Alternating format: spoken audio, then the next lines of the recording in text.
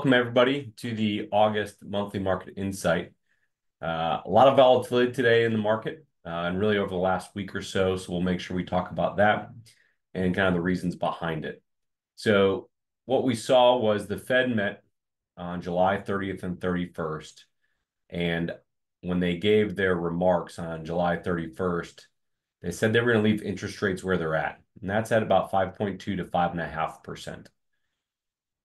Following that, we get the unemployment numbers on the first Friday of every month. So we got those on August 2nd, last Friday, and we saw unemployment went up. And what we've been talking about really over the last year is the markets are going to move based on what's happening with the unemployment number and what's happening with the inflation number.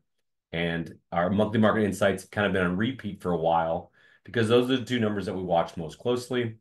And obviously, when the Fed, talks about every 2 months, we get that insight as well. And so when the Fed said that they were going to hold the rates the same, the market said, okay, well, maybe they're still a little bit optimistic, but the market was pricing in that they were probably going to drop the rates, and they didn't. And then when we get the Friday unemployment number, we saw unemployment go up from 4.1 to 4.3%. And really, this whole year, we've been saying if we get around that 4.2, 4.3% number, I think the markets could get a little scared, and that would be a good sign for the Fed to roll back interest rates. So because they gave their meeting, a couple days prior, and then we get the unemployment number, they left them where they're at. And so the market is saying, hey, the Fed's late to roll back interest rates. We're starting to see some pain in the economy. We're starting to see that unemployment number rise. Again, 4.3% isn't a high unemployment number, but it's higher than that kind of that 3.4 to 3.7 range that it's been moving ever since COVID happened. And really 2022, when we saw that rapid interest rate increase, we saw inflation going up. We continue to have low unemployment. Again, that 3.4 to 3.7 number. And as inflation's come down, right, it's now floating around 3.0% based on July's data. We said, all right, inflation's coming down, unemployment going up, probably makes sense for the Fed to lower rates, and they didn't. Now, the Fed was late to raise rates, and it looks like they're going to be late to lower rates. So the market is kind of experiencing some of that pain. It was probably pricing in that the Fed was going to lower rates, and they didn't. So we're not going to get our next Fed announcement until September 18th, 19th. The Fed will meet again.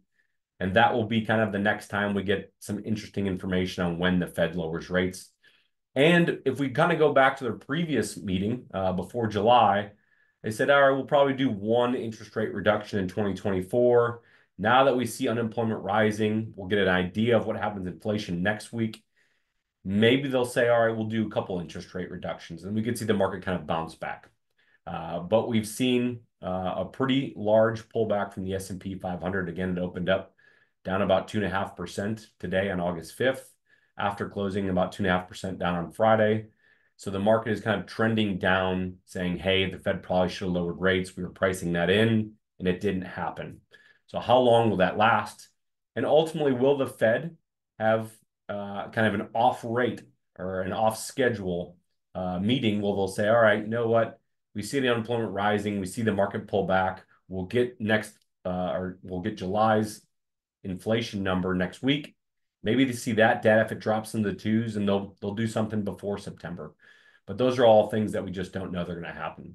All that being said, the market is still up for the year, right around 9.5%, 10%, really kind of going into today. But we're seeing a large pullback. So people are asking us, what are we going to do? What do we do at this point? And we say we're going to buy, right? We like to buy when things are down. We know that there's going to be interest rate reductions in the future. We don't know when. But now that we see a pullback of near 10% over the previous market high, it's a good opportunity to buy. So things that we'll be doing, we'll be making investments, investing some of that cash, buying the discount, because we're long-term investors, and we believe that in the future, the market will be positive. So we're not going to make any drastic changes. No one's running to cash, right? Those are the kind of things that could really hurt the portfolio, trying to time the market.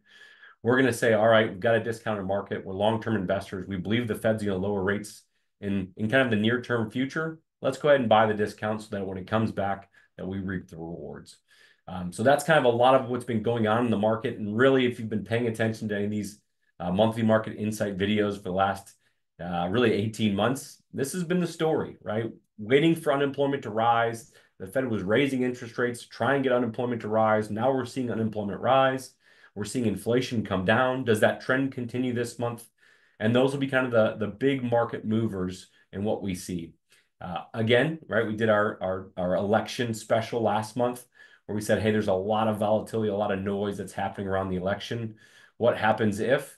And again, those are games we don't play. We showed you some data that show that in the long term, we don't really care who's in office, what the makeup of Congress is. Companies are going to be more efficient than the government, and they're going to find a way to provide value to their shareholders regardless. So a lot of volatility, and this is what we've been talking about. We expect a lot of volatility over the summer months as we get unemployment to rise, inflation to come down, we get the election in there.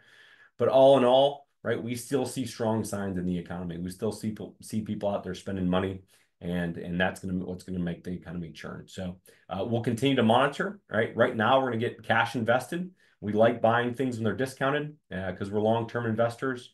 And then we'll continue to watch the data as it comes out next week with unemployment. And then obviously next week's inflation number. And then early September, the first Friday in September, we get the next unemployment number. And then again, around mid-September, we'll get the next Fed meeting, or hopefully, right, we get a rate reduction. And that could be the one signal that we need to kind of lift the markets. In the meantime, we may get the Fed to come out and say, hey, what their feeling is in the market and what they're feeling as in interest rates. Now they're talking about maybe not just one rate reduction here in 2024, but potentially doing 2 or 3 still within 2024. So, the big thing that I've learned through all of this rising inflation, rising interest rates, is the Fed doesn't even know what they're going to do 60 days from now.